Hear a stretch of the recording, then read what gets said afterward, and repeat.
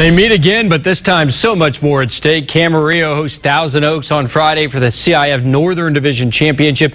Now, back on October 30th, the Scorpions outlasted Thousand Oaks 49-45. It figures to be another high-scoring affair again.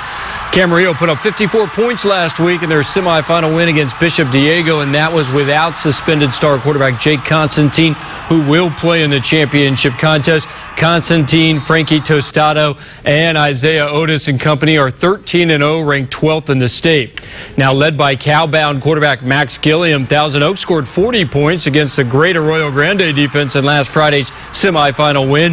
The 11-2 Lancers have an outstanding wide receiver in Kevin Howe and a strong running back in Perry Martin. Because, they have a lot of playmakers with their running back, Perry Martin, Max Gilliam, and Kevin Howe. We just need to figure out a way to contain those guys, and I feel like we'd have a really good chance. They make every effort to get the ball to their best players and give them a chance to be successful, and they tackle exceptionally well on defense. So we have to be ready to play a real good game.